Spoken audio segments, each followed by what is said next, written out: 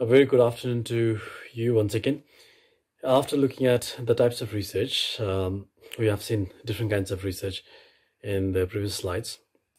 Now let us look at what is an assumption in research. And it's very important to assume before starting any research. And let us see what exactly is that assumption in research that we have to make. And following that one, we will be looking at how to formulate research problem. And please note that we are not looking at the problem statement here. We're looking at the overall research problem. And we'll be ending up our presentation with research ethics. This is the overall skeletal framework of how research looks like. And we have been coming across this skeletal framework again and again.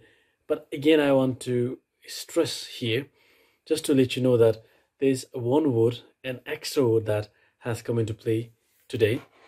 That extra word is the research assumption here.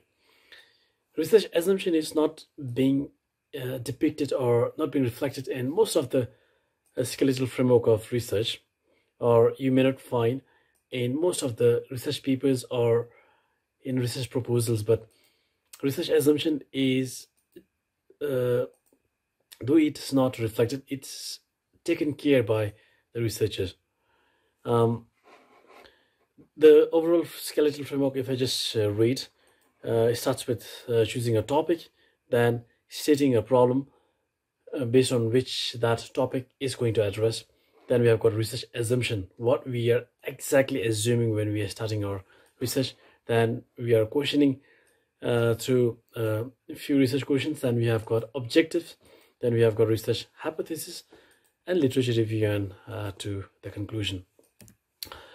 The box part over here shows only, or the box part is only about 10 to 15% of the overall research work. Though it's just very small fraction of the overall research, it has got the most important weightage while doing research. And this box part is called as research problem. While carrying out an assignment on choosing a topic, you must have come across these 4 to 5 stages: choosing a research topic, then choosing a problem statement, then choosing or making your own research questions, then coming up with objectives, research hypotheses and all. And that thing, coming up with this structure at the beginning of the research, before even writing a proposal, coming up with the mental map in your mind, that's what research problem is all about. A research problem is a small framework out of that big skeletal framework of the research.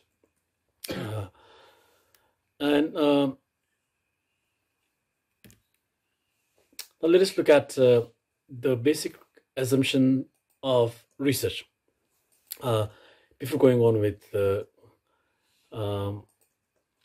framing or formulating research problem, we need to know what exactly is research assumption. So we'll not be looking at in very depth with the assumptions of research, but we are to look at it at the basic level. Assumption is something that we know and we do in our daily activity. An assumption is any belief, you can say any belief, any imagination, any thinking, which is very much blind, but which is logically true, and which is not examined, neither it is tested nor it is proven. So basically a blind logical imagination is what assumption is all about. I usually assume that when I take after lunch class, most of you will feel asleep. So that's my assumption.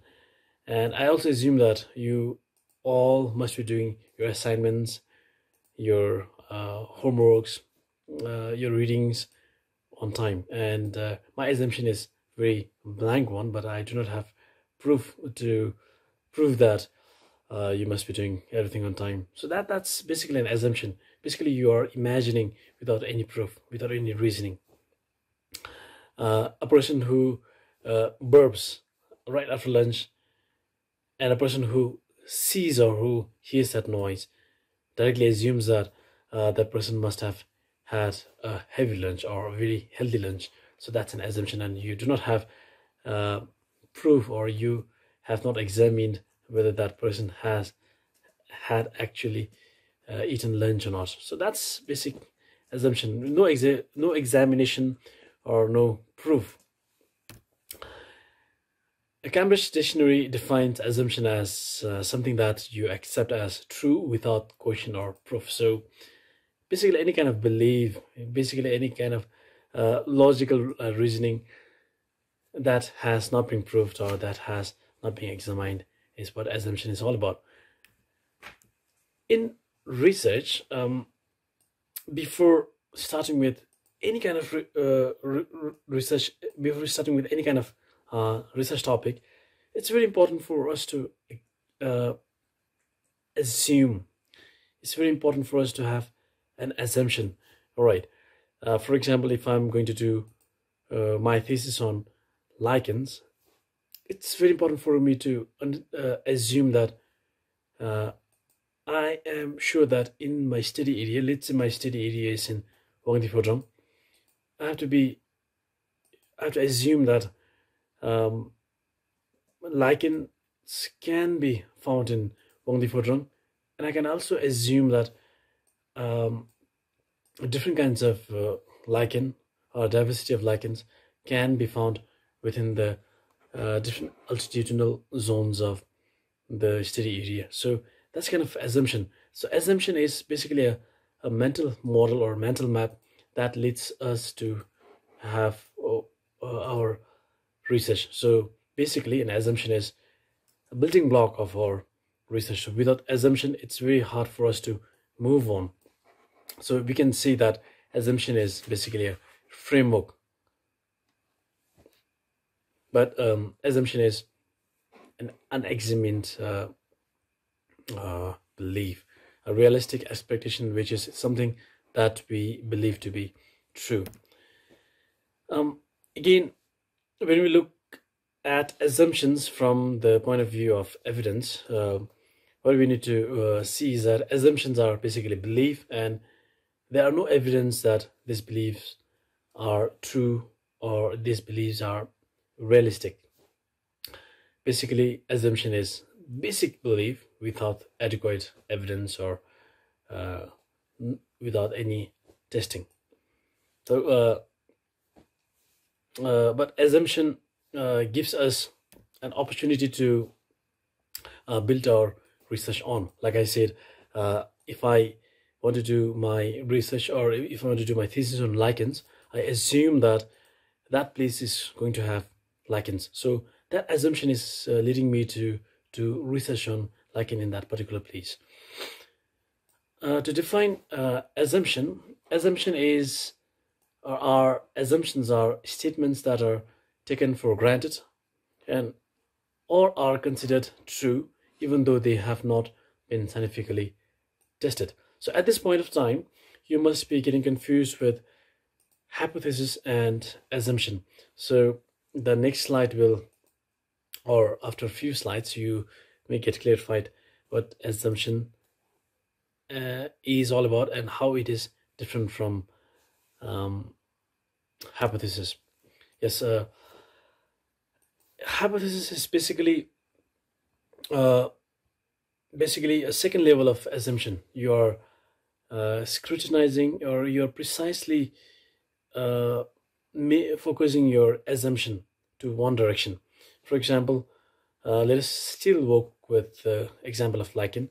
If I want to study lichen in Ongdi district, my assumption would be there are good diversity of lichens in Wangdi, and the hypothesis may be um, Bangladesh has higher number of lichens compared to other districts. So that is a hypothesis. So you see the difference. Assumption is just assuming that there are lichens in Bangladesh, a very blank thought. But hypothesis is saying that there are actually, it's not about there are lichens in Bangladesh, but there are higher numbers of lichens in Bangladesh district. So we are leading one more step from assumptions when we are going to hypothesis. So uh, assumptions are basically beliefs and ideas that we hold to be true. So these are not being statistically proven. But hypothesis, like I said, is one level up than assumption, is a prediction. Uh, Assumptions are having little or no evidence or are not statistically being tested in research. But hypothesis, now the hypothesis of having more lichens in Wangdi than any other districts in the country. So we need to test that whether other districts are having more or Wangdi district is having more. So we need to test that statistically. So hypotheses are usually tested statistically later on. And so similarly, like that, we have got correlation based on the beliefs, but in case of hypothesis, we have got correlation based on statistics and all. So an example of assumption and hypothesis can be, let's say we want to compare the IQ of the students and the uh, the way that they learn foreign language. So the assumption can be there is a correlation between students' IQ and their achievement in learning a foreign language. So assumption just states that there are some correlations or there are some associations between IQ and learning achievement. So it's not saying that there are higher IQ level with regard to higher learning achievement or like higher IQ students achieve more learning.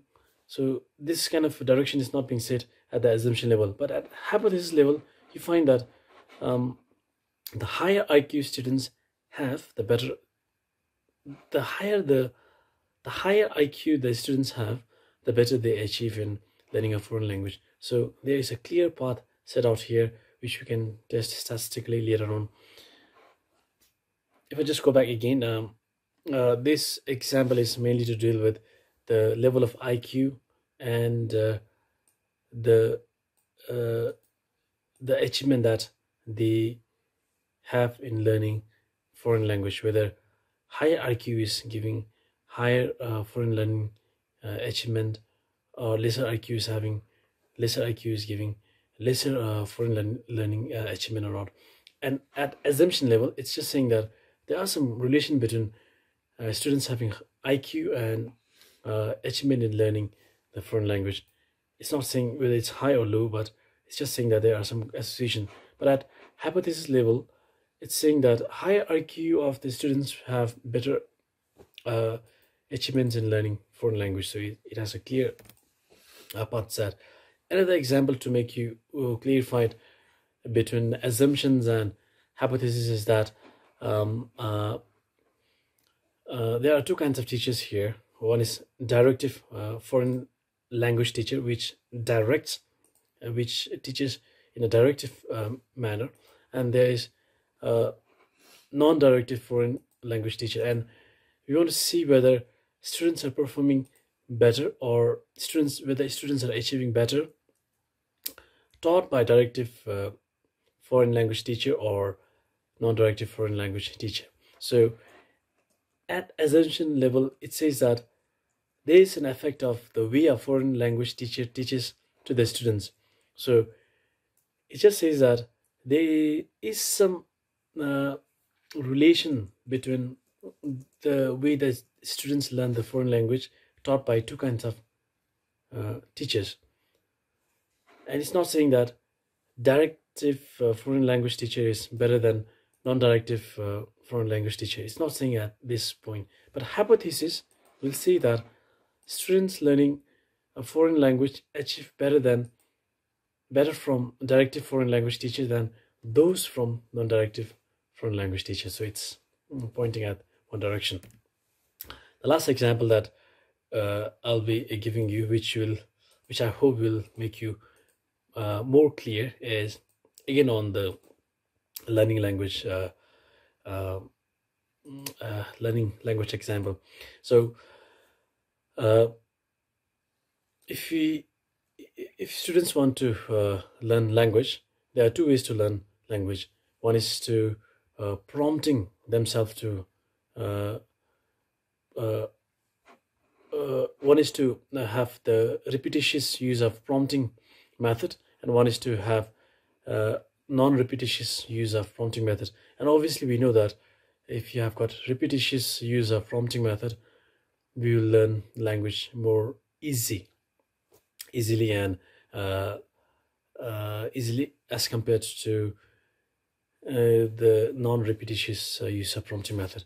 So assumption will just say that yes, there is some effect, there are some effect on learning language from repetitious prompting students, and we're not looking at whether the learning is more from repetitious prompting effect, or whether the learning is less from repetitious prompting effect. So hypothesis is going to say that students using language learning materials with repetitious use of prompting learn more effectively than those using learning language materials without repetitious use of prompting. So it's again setting at a clear direction. I hope that from these examples you must have known what exactly is assumption and what exactly is hypothesis. So assumption is basically